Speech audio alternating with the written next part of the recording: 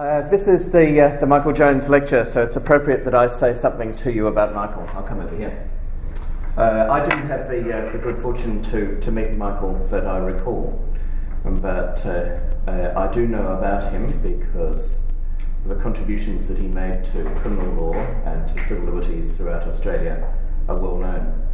He was a Northern Territory practitioner for many years, a very generous man, and a courageous and independent practitioner of law. And those are all important qualities, especially in dark times, and he saw many of those difficult issues in the Northern Territory.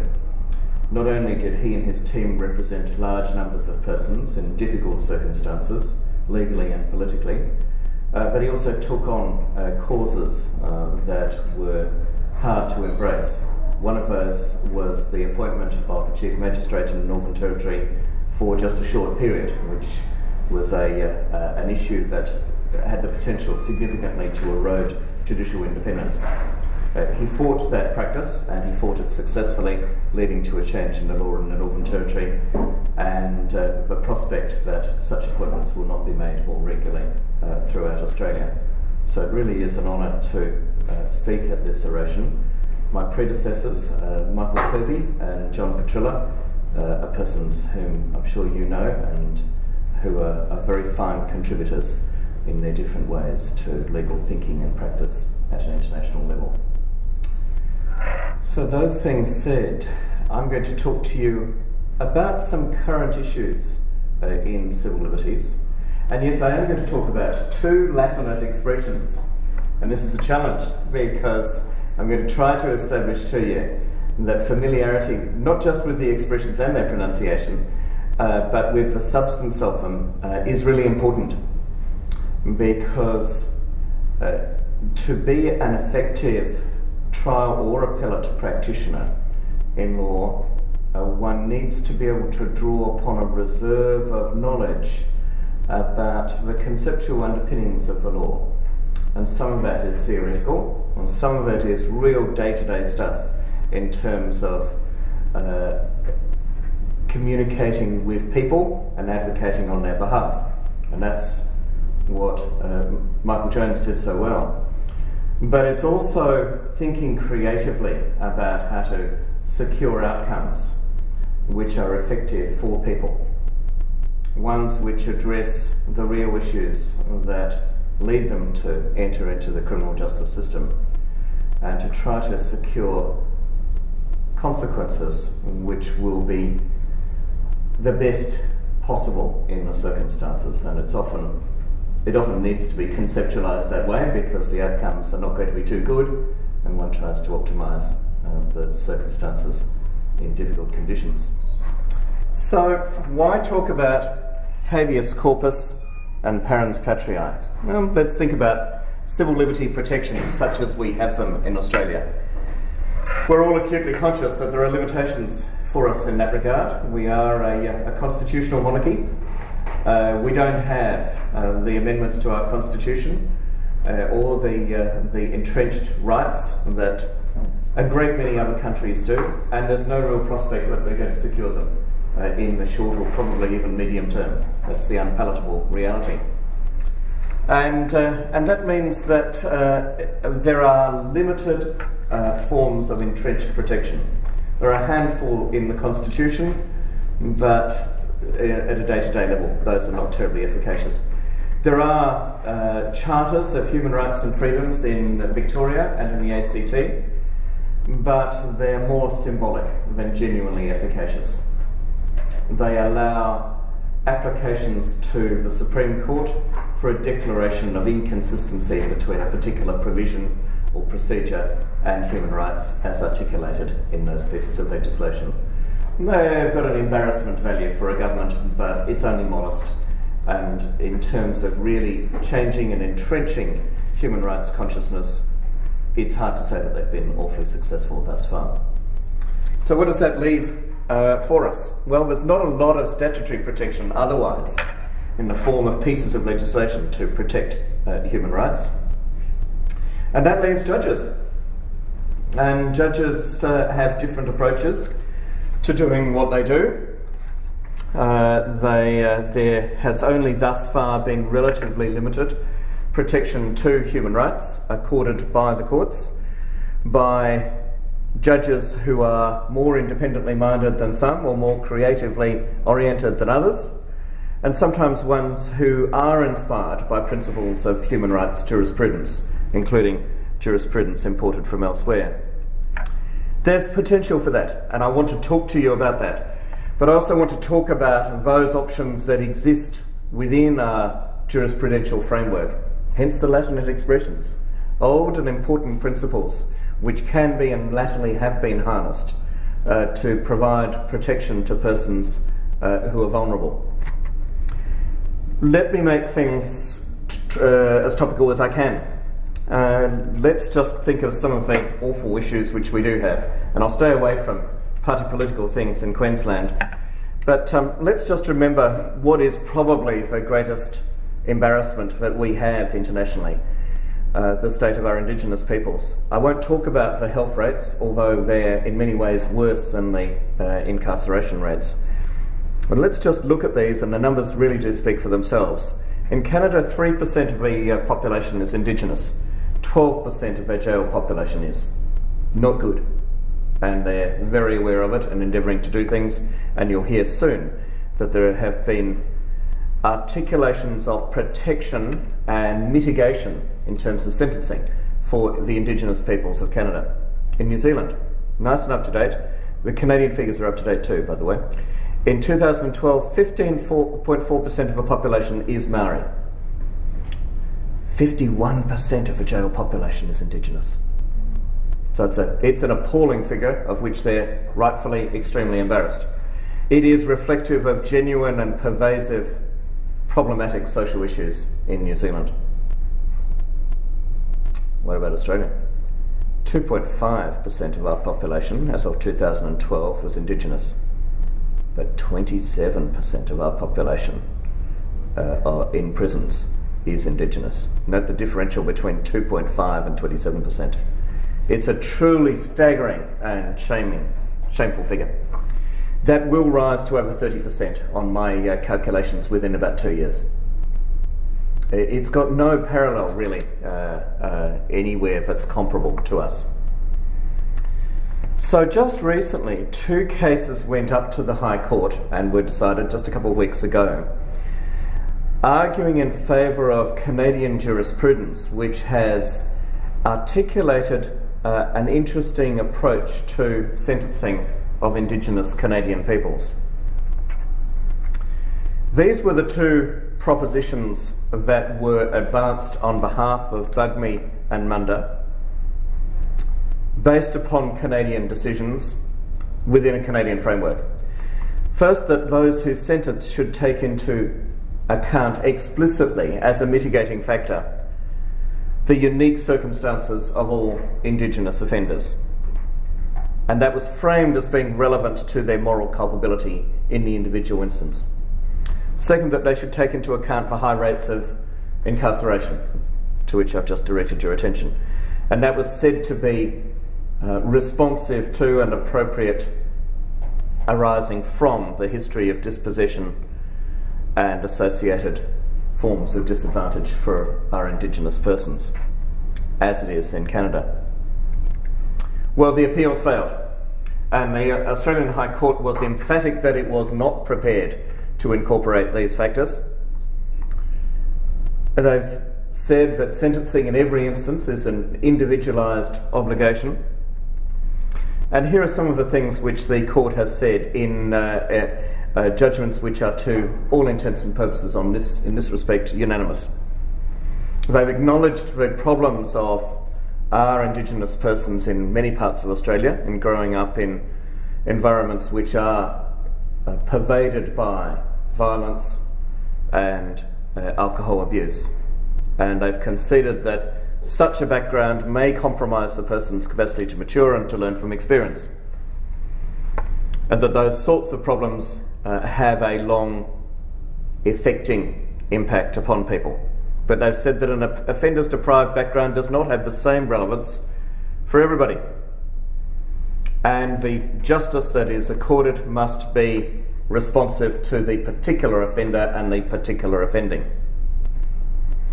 They've acknowledged that the deprived circumstances of many people's background, particularly our Indigenous people's background, may explain their recourse to violence when frustrated and may impact upon levels of moral culpability. But they've said that this can be a two-edged sword in terms of a plea and mitigation, because it may heighten the concern that a court may have in terms of protecting the community from that person's conduct in the future. So they have rejected the Canadian approach emphatically, and they've said that to do otherwise would be to fail to accord justice to victims. And it would be to stigmatise our Indigenous peoples and to provide a two-level system of justice within Australia. It's a controversial judgment, a pair of judgments. They're judgments which everyone with any interest in criminal law in Australia must read and absorb and be prepared to apply in a creative way in cases involving sentencing, both for Indigenous offenders and for others.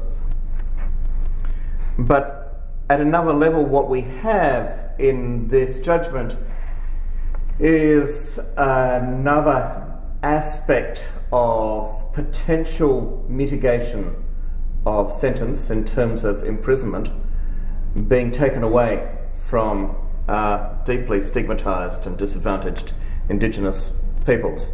This is the kind of case that Michael Jones would have championed to the High Court.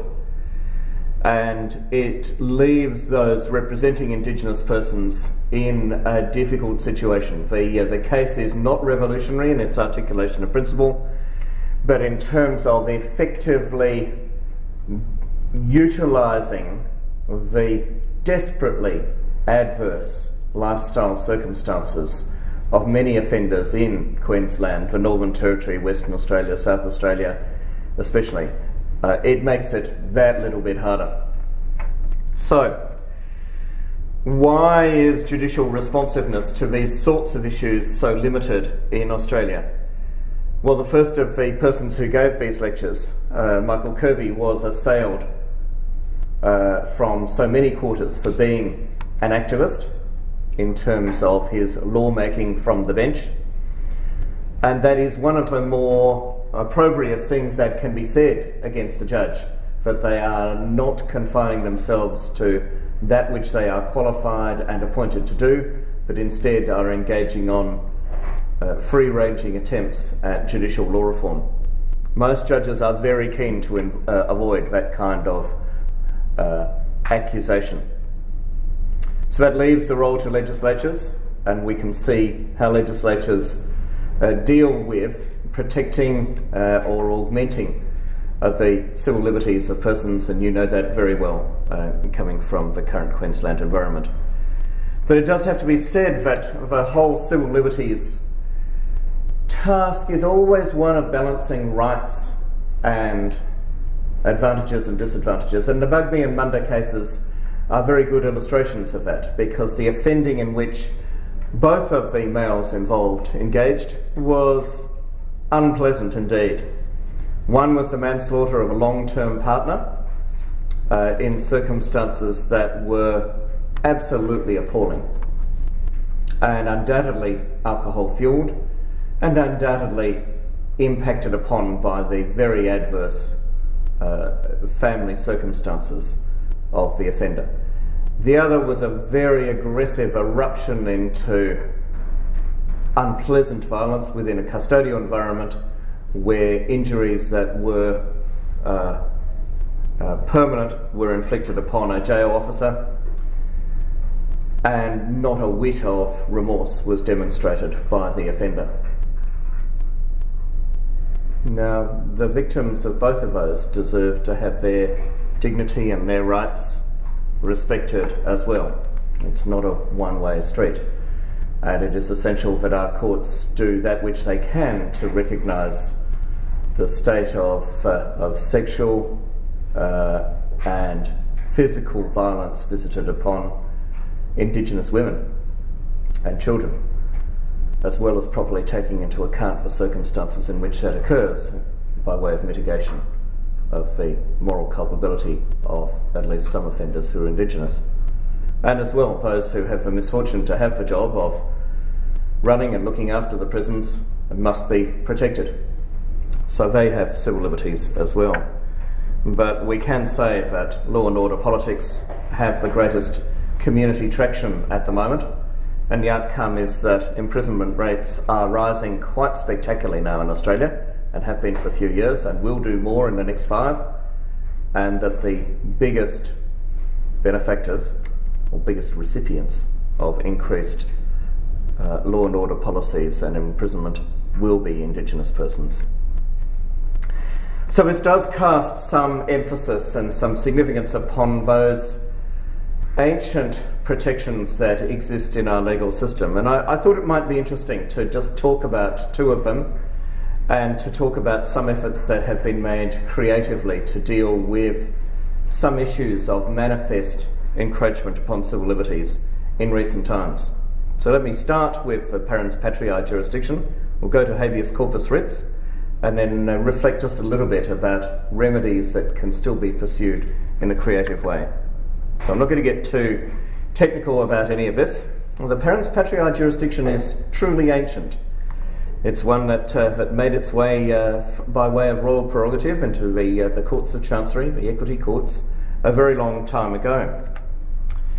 I'm going to refer you to some of the major cases in the UK, Canada and Australia about the Parens Patriae jurisdiction, but it's really a core and jealously guarded preserve of the courts to dispense fairness and justice, to look after persons who are seriously disadvantaged from a variety of causes.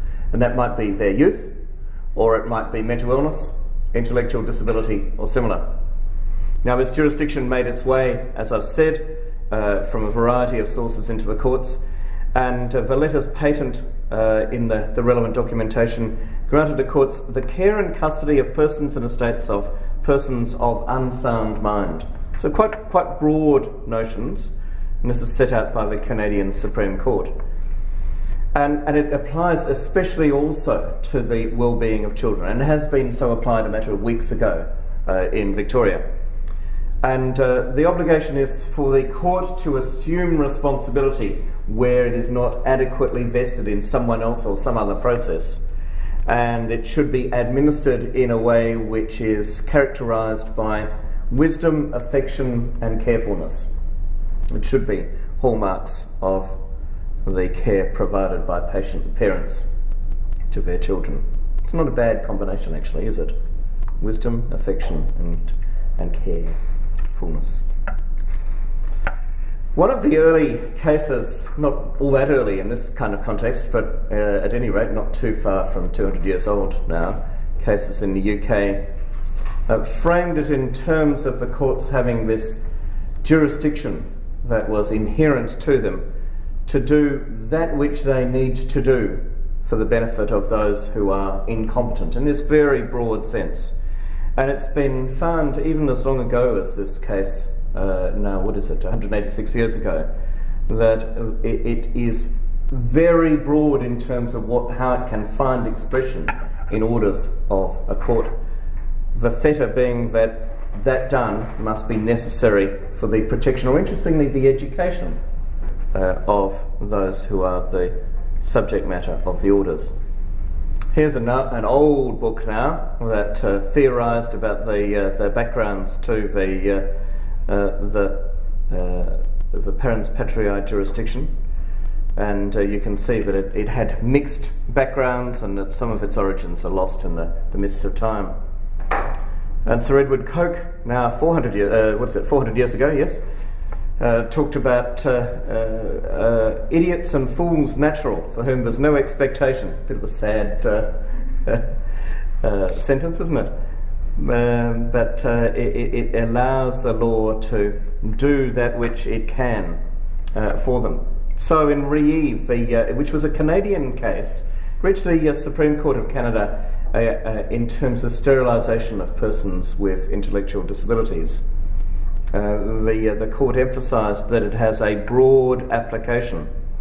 And likewise in the United Kingdom, that breadth was recognised, and what the court said was, taking that into account, we've got to be very careful with how we administer it, because otherwise it can outgrow its parameters and become an opportunity for us to do more than what we really ought to do. Nonetheless, it is able to be invoked whenever a court is satisfied that the welfare of a child requires something to be done in respect of the rights which otherwise a parent might have. In New South Wales, just latterly, to give a flavour of how it's administered today, the Director General of the Department of Community Services was able to obtain Supreme Court orders in respect of a boy who was 16 to confine him indefinitely in a secure unit and to enable administration of medication. So think about that. Why am I raising that case? Because this looks like a dreadful encroachment upon rights, doesn't it? The 16-year-old is being confined and coercively provided with medication. But one of the things that emerges from these cases is that often the absence of those kinds of steps results in one major risk for the individual involved, but also for others, and a lifestyle that is dreadful by reason of ungoverned psychiatric disorders or capacity to behave in a way which is amenable to group living. And that was the situation in Thomas. Likewise, the Parens Patriae jurisdiction has been utilised in England in relation to provision of coerced treatment for a person with anorexia nervosa, the court acknowledging that what she wanted was relevant but not determinative. So here we have a classic situation where there is a conflict between a benevolent jurisdiction of the court to do that which is required for enhancing and protecting the well-being and circumstances of a person otherwise not able to make very good decisions by reason of their youth or their psychiatric disorder or their intellectual disability or their brain injury. But almost inevitably that means the enforcement of coercion, which at a level, as Susie O'Toole would tell you because of work she's done, is deleterious. The more one uses force against people who already are deprived of some of their rights, the more counter-therapeutic it often is. And this is a very familiar dichotomy within human rights discourse that is informed and nuanced. One of our most important and influential cases in the last 30 years from the High Court is Marion's case, which is another of these cases dealing with the power of a court to mandate the taking of a permanent procedure against a person who is young. And that might be a sterilisation procedure, or it might be something else which will have long-term consequences to the person. And in this case, the High Court gave authorisation for such a procedure in respect of a child, and it did so in the exercise of the Parens Patriae jurisdiction. Just recently, in a case in which I was involved, in the full court of the family court was called upon to apply Marion's case in respect of a child who wanted to change gender. But the administration of the necessary drugs around the time of puberty was a reasonably final exercise. The parents and the child and the clinicians all were inclined, in respect of a 10-year-old child, to authorise 2 phases of the drugs en route to complete sex change. Now you can see immediately what difficult civil liberties issues arise in respect of so permanent and profound a change being wrought in respect of a child for whom there was no ambiguity hormonally in respect to their gender. And what was said was that the child had a gender identity disorder that was profound and had manifested from a very early age. I had a very interesting brief in this. I was briefed by the public advocate to intervene and urge the court to show restraint and not to accept what everyone otherwise was unanimously recommending because of the complexity of the circumstances, and to urge the full court of a family court to authorise the first step based on all the medical advice, but to hold off on the second and revisit the matter when the time arose, recognising that so much can change for a child between the ages of, say, 10 and 16. And that's what the full court ended up being persuaded to do. But these cases, in terms of exercise of the Marian Parens Patriae jurisdiction, in fact, are really complex. And just as in respect of Bugby and Munda, one needs not just to focus upon the civil liberties of the offender, but also those of of others at risk previously or in the future. So too, there are real complexities and balancing issues for the exercise of the Parens Patriae jurisdiction. But it's alive and well and being invoked. In New South Wales, Justice Austin utilised it in respect of a child with anorexia nervosa. And just this very year, in a complex decision, the Parens Patriae jurisdiction was utilised in relation to a 16-year-old girl with intellectual disabilities. She had a range of very self-destructive behaviours and lashed out also at those who were endeavouring to care for her. Already the department had guardianship and custody in respect of her, but the question arose as to how much they could confine her accommodation and the extent to which lawfully they could impose locked arrangements upon her in her own best interests. Now that's always a very dangerous set of terminology. That in best interests, of course, can be paternalistic, it can be managerialist, and it can fail to have regard to the exercise of autonomy and decision making generally by a person with a level of disability. And the case was decided in the shadow of the Victorian Charter of Human Rights and Freedoms and Responsibilities and the United Nations Convention in respect of disability. So it's a very interesting decision. Ultimately, the court did decide to grant what was sought. And so you have the situation that in the outcome, as with remarrying, an appellate court made a decision after scrutinising all of the evidence through a human rights lens, deciding in the exercise of its Parens Patriae jurisdiction that this was the outcome that was best for the vulnerable young person. Now, a raw civil libertarian perspective, uninformed by nuance, would denounce that as an appalling decision. But it is a complex scenario. Let me move to the Habeas Corpus area. So we've done one Latin area. Let's move to a second. And let's go back to the Magna Carta. It does date back all the way to 1297. And here's the 39th clause of the Magna Carta. And that book, which is shown up at the top, is a fascinating book about the history of the Magna Carta that was published a couple of years ago.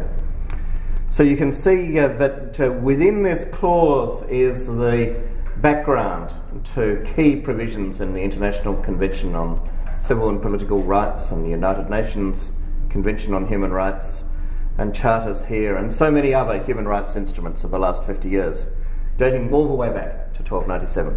No free man, unfortunately this did not include slaves, shall be taken or imprisoned or disseized from their freehold or liberties or customs, or outlawed or exiled, or otherwise destroyed. So major inhibition. Nor will we pass upon him or condemn him, but by lawful judgment of his peers or by law of the land. Will sell to no man, will not deny or defer to any man either justice or right. It's old language, but it's powerful language in terms of rights and entitlements, and it dates back to the 13th century. And you can see in here the rights to both freedom and liberty, and also to due process through the courts. So that's the background of habeas corpus. And that's why William Blackstone, so much later, but still a long time ago, described it as the great bulwark of our Constitution, a great and efficacious writ. Now what it does is to mandate at ordine nisi time that a person be brought to court so that the lawfulness of their detention can be evaluated on the basis of proper evidence by a court. And it means that the propriety of a person being confined in a workhouse in days gone by, or an insane asylum, these days in a psychiatric hospital, or a juvenile justice centre, or a place where doors are locked for the intellectually disabled or those with brain injuries, can be ruled upon, and there can be determination of the propriety by reference to processes of law. Here's a very interesting case which was decided just 3 years ago. Judge Justice Bell, who was the decision maker in what's quite a landmark human rights decision in this country. It involved a woman who was 33 years of age. She was involuntary in the sense that she was a mandated outpatient, which we often call being on a community treatment order. And when you're on a community treatment order, you have to submit to treatment, which is often pharmacotherapy, with a variety of effects that come from antipsychotic medication or whatever. You have to turn up for assessment, and you pretty much have to do what the clinicians say you have to do for a stipulated period of time. So it's a major encroachment on your freedom of movement and decision making and so on. And the criteria for it relate to you having a psychiatric disorder and it being necessary for the protection of yourself or others. That's pretty much the set of criteria we have right around Australia. Now this, in respect to some of these community treatment orders, there can be an extra requirement that the person live at a particular place.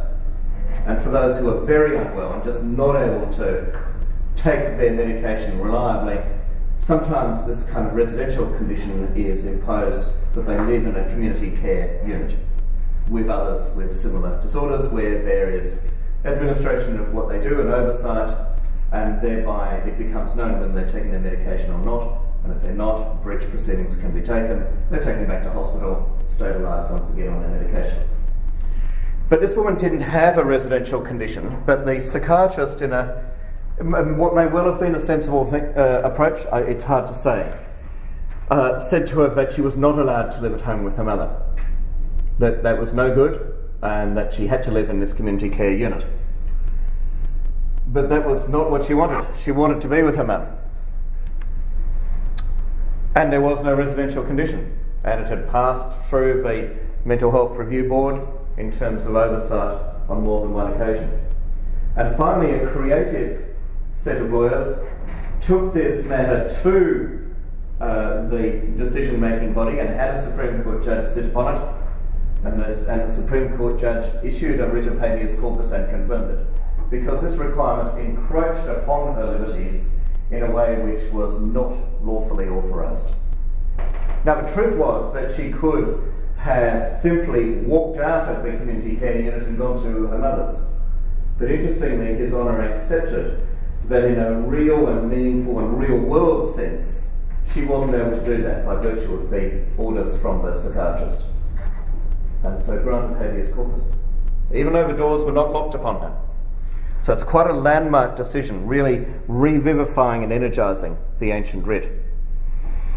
In the United Kingdom, probably the main case of this sort in recent times involved a person by the name of H.L., who had a severe autistic disorder and was pretty ungovernable in terms of conduct, and was self-harming and harming to others. Now here's the interesting situation. This person, after a lot of to and fro, was placed in the unit and classified as an informal patient, and they couldn't leave. They were going to be an involuntary patient, fulfilling the requirements of involuntariness as an inpatient, but like a lot of people who have dementia, or brain injuries, or intellectual disabilities, they were just quietly placed informally in this place with no means of egress. In due course, action was taken under the shadow of the European Human Rights Convention, to test the lawfulness of this kind of designation. And it was found by the European Court that it was unlawful. In other words, Strasbourg said to England, if you want the doors closed on this person, go through the appropriate processes, have them made an involuntary inpatient if they satisfy the criteria which can be oversighted by the mental health tribunal. Otherwise, you cannot close doors upon them.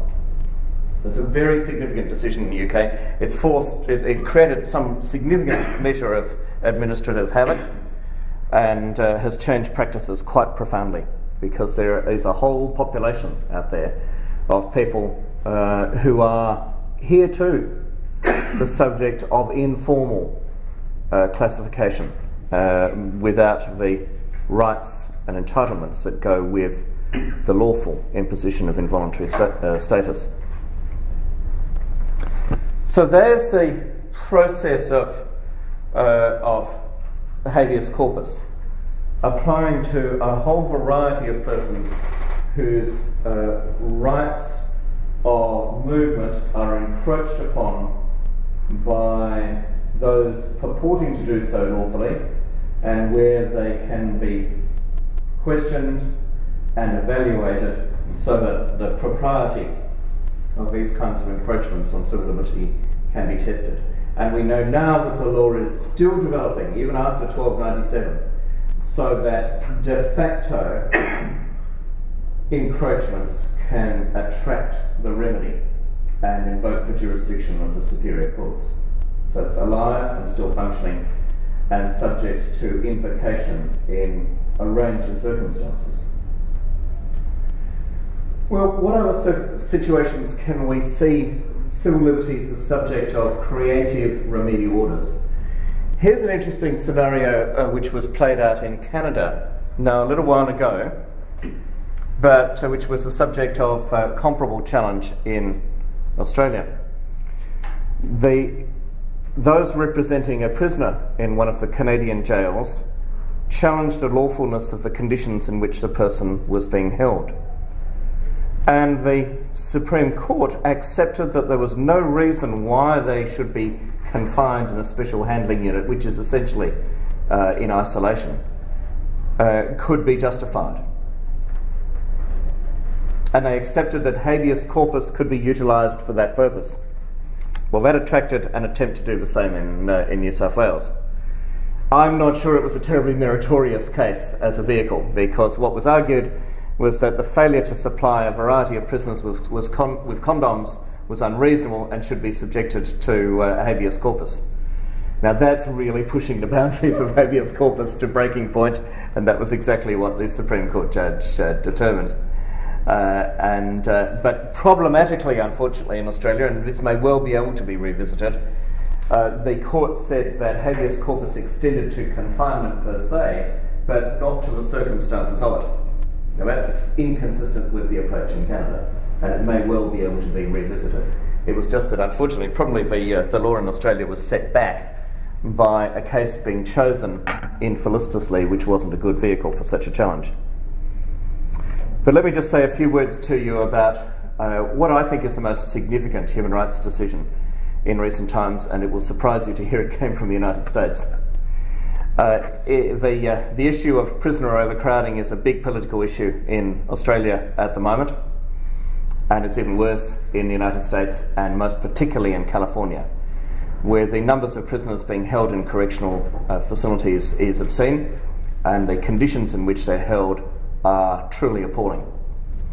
And this is an issue both in terms of persons with physical illnesses and psychiatric disorders.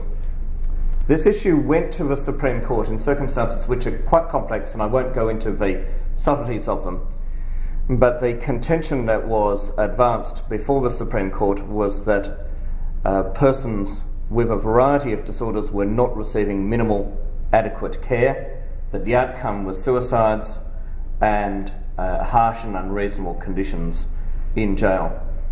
And the Supreme Court by majority accepted that argument and issued a truly extraordinary order to California, that they reduce the habitation in correctional centres in California to 137.5% of design capacity. Now you might think, well, that's not all that good an outcome, but the numbers who were in those facilities was so dramatically more than 137% before that it is a revolutionary order from the court. This gives you a bit of a flavour, because there are actually pictures attached to the end of the judgment. And when you look at these pictures, you start to understand what we're talking about in terms of dormitory-style incarceration in the United States. This is what it's like to be in a Californian prison. Double-bunked, massive numbers of prisoners to a room. You can imagine what kind of outcomes that has. And if somebody's unwell or they need to be sequestered, this is how it's done. They can't even stretch out. So the conditions are just hideous. But the Supreme Court did intervene to endeavour to stop it. Now, I understand that it's unlikely that the orders are being operationalised, or will be, in California, but nonetheless, in terms of an enunciation of principle and a determination that it's been a breach of the Eighth Amendment entitlements to reasonable conditions of imprisonment, it's a very, very potent symbolic declaration by the United States Supreme Court. The challenge, of course, after that is for the second and third phase litigation to try and do something about it. When there are suicides that ought not to take place, when illnesses are not picked up and are not treated and there are adverse consequences. Now that the Supreme Court has issued these edicts, when the practices continue, much of what is taking place is technically probably unlawful and subject to a whole range of second and third phase remedies. And maybe bit by bit, the leverage of the law and the administration of tortious and other remedies may be able to improve conditions in the prisons. I really do not rule out this sort of issue in Australia. In the state from which I mostly practice, in Victoria, the situation has been reached now where prisoners cannot be brought into court from police cells because the overcrowding in the central remand facilities is so extreme. And any day now, I or one other of the silks interested in these sorts of issues will be briefed to go to the Supreme Court and seek remedial decisions from the Supreme Court about the unlawfulness of continued detention in circumstances of a manifest breach of people's human rights. So I wanted to just draw these threads together for you. I hope I've succeeded in showing to you that there is an ongoing relevance to these Latinate phrases, that the Parens Patriae jurisdiction remains an important, potentially abused aspect of our legal system, but an aspect which is invoked and applied generally in a way which protects the complex rights of those who are subject to the orders. And much the same in respect of habeas corpus, which you can see still is a vibrant and important remedy. It's not just some technical thing in a civil procedure book. It's a real, genuine, alive way of protecting civil liberties and human rights.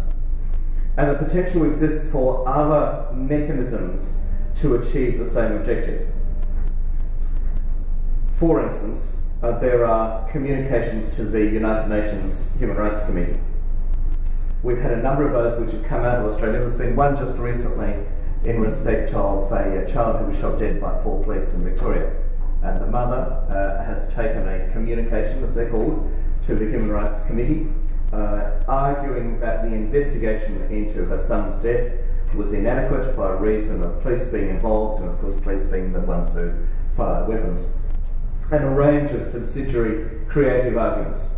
And what the Human Rights Committee will make of all that remains to be seen. What's the outcome? Well, the Human Rights Committee can make, in essence, a declaration of breach of human rights based upon Australia being a signatory to the International Covenant on Civil and Political Rights. And then it's up to Australia whether it does anything about it. Now, the background of Australia's response to these sorts of things over the last decade has been a good one. But nonetheless, these things build up. And what is said internationally in all sorts of forums, when there is an escalating body of decision-making from respected international authorities, is that Australia does not accord proper rights and freedoms to its citizens, Indigenous and non-Indigenous. And little bit by little bit, the pressure grows for appropriate responsiveness if we're to be part of a community of civilised nations in which human rights are respected. It's a long, slow process, but sometimes recognising that and being part of it is a constructive way to contribute to the valuing of human rights and the valuing of dignity and autonomy within our country. And so it's little bit by the utilisation of the kinds of remedies that are sometimes ancient and sometimes novel, by creative lawyering informed by a human rights perspective, that courageous persons such as Michael Jones have been able to contribute to the civil liberties fabric of our law.